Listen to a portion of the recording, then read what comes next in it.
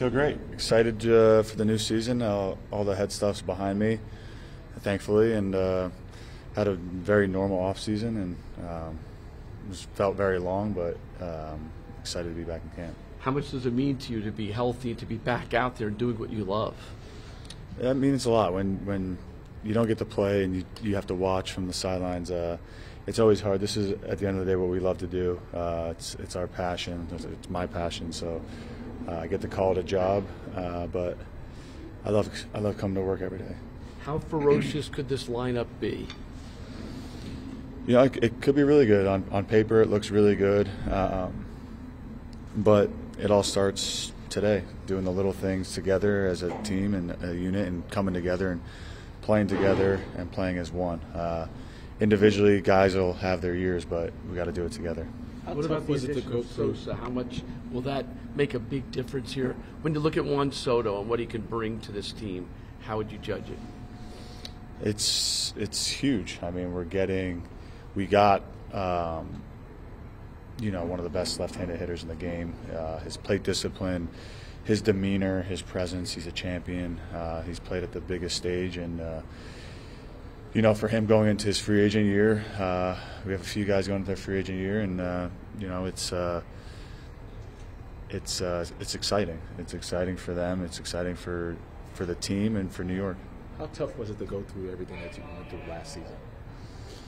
It's all perspective. I mean, it could have been worse, but thankfully it's all better now, and I always look at the bright side of things. So I got a little extra rest, got my body in great shape, but just excited to be here and a fresh start on this year. Every year is a new year, whether it was a good year last year, a bad year, it's all a new year. How much extra motivation do you feel like the team will have coming off of last season when you didn't go to the playoffs?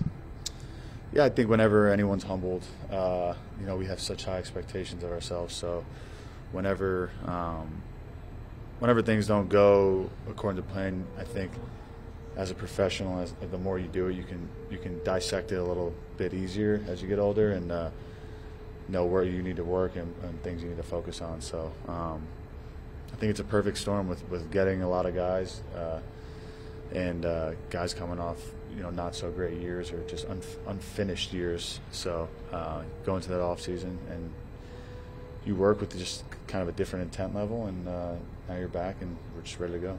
You won it all with Chicago. What would it mean to win it all in New York?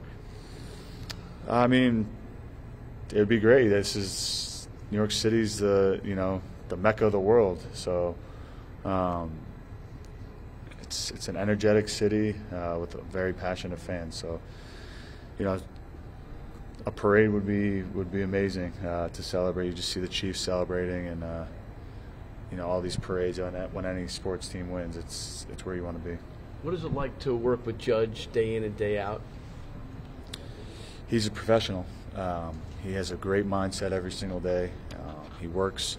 He's very attention to detail, and he's a great role model for everyone here. First time big league camp, for guys like me who've played for a long time, and kids really who are aspiring to be a baseball player. He's a great role model, and he's a good person. You talked a little bit about perspective. How has your perspective changed after what you went through last year? I'm sure you're grateful to be back.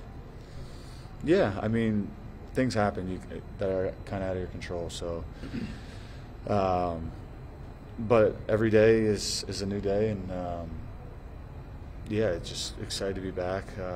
Excited to be able to play for this franchise, to be a Yankee. I love playing in New York. I love what the fans bring for us every day. I love what being a Yankee brings every day. So it's when you're not playing, you miss that. So it'll be fun to be back, and it's fun to be around all the guys and all the smiles now, and it's time to work.